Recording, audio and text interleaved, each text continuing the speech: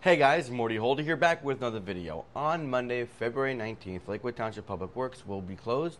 How will this affect your garbage and recycling? Let's break down the week. On Monday, there will be no collection. Instead, everything gets pushed off one day. So Zone 1 on Tuesday, Zone 2 on Wednesday, Zone 3 on Thursday, Zone 4 on Friday. There will be bulk pickup, and that will be Zone 4. The resident drop-off will be closed on Monday, but will resume its normal hours Tuesday going forward. If you have any further questions, please call us at 732-905-3405, or you can visit us at lakewoodnj.gov. From everyone, Lakewood Township Public Works, thank you. Have a great day.